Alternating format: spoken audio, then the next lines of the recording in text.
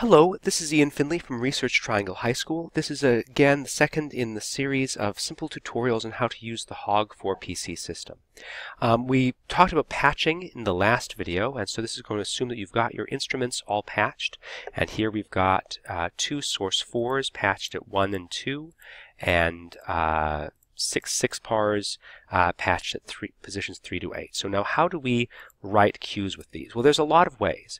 There's a command line down here. If you've worked on an ion board, you can use that. There are lots of sliders that you can assign certain things to. There are palettes that you can use. These are all very powerful and useful tools, and if you know how to use them, that's great.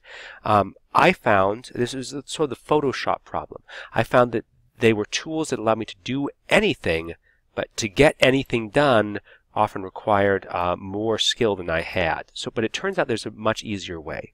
We're going to start by creating a cue list, and you come up here to the upper left-hand corner and click Cue List. And that's going to bring up the Cue List menu. And each of the cue lists are recorded to one of these masters here in the down left. I just record all of them to master 1. So let's do that, cue list for master 1. Now there's no cues in the cue list. So the fastest way to do this is to record a few empty cues. So you're just going to go here to record, the record button on the panel in the center, hit record, and then give it a number. I name mine by hundreds, so 101 would be the first cue, and then in the second scene would be 201 and so forth. So I'm just going to record cue 101 with nothing in it. So I hit record, type 101, hit enter. Now suddenly there's a cue 101 there in the cue list. I'm just going to record a few of these. So record 102, enter, and there it appears in the cue list. Record 103, and notice there's a few specifications you can make on these. Again, if you're an advanced user, by all means make use of those, but this is for the beginning user. Record 103, let's record one more. Record, let's say 104, enter. And now we've got 4 cues. Of course, there's nothing in those cues right now. So what you're going to do, and typically, by the way, you want to have, certainly when you're running a show, but generally even when I'm building it, you're going to want to have this follow cue selected, because that means that the cursor will track through each of the cues. I'm going to close the fixture window that I had left open from last time. And here we are in cue 101. You can select it there, or you can also go to the go-to key if you're going to a specific cue that you know. The go-to key down here in the center of the bottom panel, you can go to and then type 101 and hit enter. And that'll bring you there as well. And notice that that command shows up here in the command bar, which again, if you're used to working on an ion board, that can be particularly useful. But I find that the command line interface on this is a little clunky to use. So here we are in cue 101. What's it look like? Well, there's a button here that says cue. You double click that, and it shows you everything that's in the queue. Now, right now, nothing's in the queue. So the first queue you're going to build, you're going to have to put the instruments into it. So let's say that we want our 2 ellipsoidals, the source 4s, at 50%. So all you need to do is enter 1 and 2. And again, those are the numbers we assigned it, and it recognizes. See, as soon as I just hit 1 and then I hit 2, and it told me, oh, that's the source 4 LED luster 1 and that 2. And you're going to hit at, let's put them just at full. Full, enter, and now you see those were showing up in the command line, and now they're here in the queue. And there they are under intensity at 100%, at full. And let's go ahead and put the others in at full as well. So that is 3 through, and the through key is down here on the pad, through 8, that's my last 6 par, at full. Enter. And now we see, I'll make this bigger so you can see it. There are all of our lights, 1, 2, 3, 4, 5, 6, 7, 8, all of them at full. And I used I actually typed in the commands using the command bar to do that. Here's the thing. I was used to, when I used to program lights on an ion board, sitting in a darkened theater for hours programming my lighting cues with that command line. However, that will be the only time I use the command line for writing all the rest of the cues in the show, because from now on they will all be based on the cues that have already been written. So let me show you how that works. So right now, here we have this spreadsheet, and there's stuff in here on color, and we'll talk about that in a moment, but this first column is the most important, which is intensity. So our first cue, Q101, is everything at full. Now you can name the cues. If you come over here to the cue list on the left and just double click here in the comment, let's say we'll call this full wash. Hit enter and it goes straight in like that. Let's say the next thing we want to do is a blackout. So what you can do, here we are in Q101. It says right here in Q101 modify. Oh, I should make a note of this. It says modified up here. That means it's not been updated. Update is very important because you're going to be changing things in this cue window.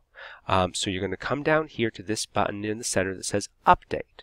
Click update and then double click that cue button again to show us the cue. And here we are in Q101. Everything's at full, just as we said. And come over here to the cue list on the upper left. Let's say that we want Q102 to everything now at half. You could either click on this, or you could click go to 102, and then notice we're in 102, except we're not in 102 over here. Yeah, double click. There we are. There we are. Now we're in 102. And notice, this is where it's important. All of the lights are still at 100%, but notice that they're gray now. That means that they're tracking through their value from the last cue. That means if I record it a light at a given intensity in one cue, it'll stay at that intensity till I tell it to change. It'll track through. That means I don't have to every single cue. If I want there to be a general amber wash on stage, I don't have to build that into every single cue. It'll stay there until I tell it to go away. And the numbers are gray to let us know that it's getting it from the previous cue. But maybe I don't want it at 100%. Maybe I want everything in this one to be at 50%. So I can just select everything and then go to set down here and then 50 and enter, and now everything's at 50%. Again, you have to click update because it says modified up here, so we know it's not been saved basically. So you click update and there it's updated. So let's clear all those things out. So let's go to Q 101, double click the Q button so we can see what's inside it, and here we are. Everything's 100%. That's our full wash. And I'm just going to click the Go button down here. When you're running a show, that's all you need to click is Go, and it'll just cycle through the cues. So click Go, and that takes us to the next cue. And oh, I'm sorry. I should be. This should be tracking the. For some reasons this is, follow current. That's what. This button up here, this follow current, this is very important. I should have mentioned that. This has to be clicked, and then whatever cue we're in over here, it shows up over there. So here we are in Q101. I'm clicking Go. That's taking us here in the cue list into Q102. And notice here we are in Q102 over here as well at 50%. Really easy. And let's just name this so we know it's 50%. Double click over here, half, enter. And notice the timing of this is here in the fade or the delay. So if we wanted this to be a slow fade to half, maybe we double click on this and we say, oh, let's take this at 15 seconds. S is for seconds. Hit enter, and that'll take 15 seconds to go through. And then let's go to the next cue. I'm just going to click Go here, and it'll take us to Q103. And because it's following current, we're now in Q103 here in the cue list. But this is strange because there should be a 50% in all of these value boxes. Let's see where we are with that. There's 50%, and we set it there, so we should be able to, when we go to Q103, those should all be at 50%. I'm not sure why they're not showing up that way. But let's say that we want to, in this instance, we want our source 4s to be at 80%. So you can just click Set, and then 80, enter. And then we want these to drop out entirely. Of course, you can do it one at a time if you wanted. And set at 0, enter. You could even just, if you're just doing one, you could just double click in the box and then 0, enter. Or you could select a number of them, click set, 0, enter, and then update. And double click Q. So here we are in Q101 and we see everything's at full, and then go. We go into Q102. And now everything's at 50%. And you can see it's actually counting down over here on the queue list because we said it was a 15-second queue. And then go again. And we go, this is now 80%, and this is 0%.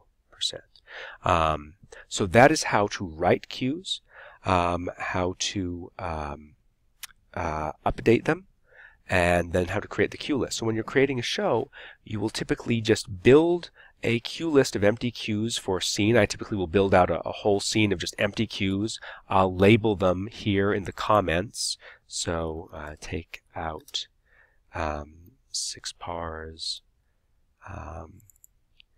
add color in 6 pars. We'll talk about color in the next video. And so I would just go through, make a bunch of empty queues, label them with what I wanted to have happen in them, and then just go through queue by queue in this and make the changes right in the spreadsheet using the set key and then the update function. And that allows me, because I can see what values every single instrument is in, that allows me, if I'm not working with too many instruments, to do the programming at my house or in a coffee shop. I don't need to be hooked up to the lights at all. And then I can go in and hook the box up, the widget up to my computer and the lights, and then go through it. And when I see a given queue looks wrong, then it's simple enough to, oh, here we are in, let's say in queue 102 looks wrong. I can go 102.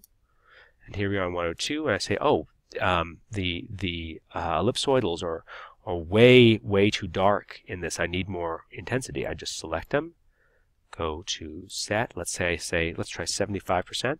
Hit enter, update. Double click on Q to bring that window back up, and it automatically updates it. Vastly simpler, and again, because it tracks through, you don't have to do this in every single queue. What you set for a given instrument is going to be the same the next time you come to that queue until you change it again. So that is writing queues and updating them. We looked at intensity, which is the main thing you're going to be worried about, but in the next video we're going to look at color in case you're using an LED light.